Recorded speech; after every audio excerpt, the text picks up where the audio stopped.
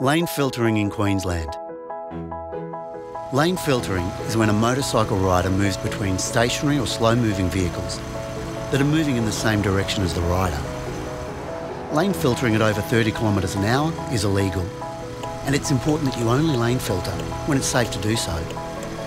There needs to be enough space between you and other vehicles to avoid a crash and to let you safely merge back into the traffic stream.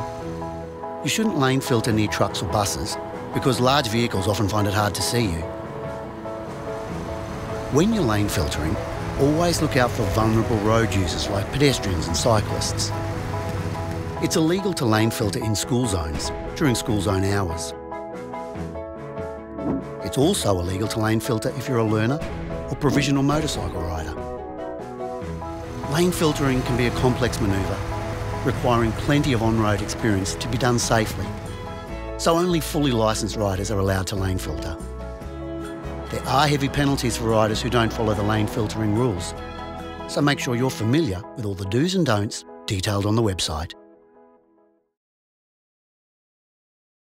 Authorised by the Queensland Government, Brisbane.